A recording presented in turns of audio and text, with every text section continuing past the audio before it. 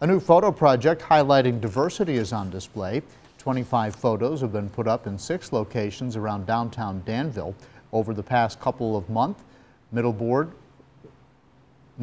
Forward asked people in Danville, Pittsylvania County and Caswell County, North Carolina to pose for photos. Middleboard Forward is a nonprofit organization that develops and implements community improvement projects in those areas. The photos will be up for 1 year. We just really want people to be inspired by what they see. We hope that this will inspire others to go out and find ways that we can show the beautiful diversity that we have here. Each of the 25 people whose photos have been posted also made a short video about themselves. To see the videos, go to WSLS.com.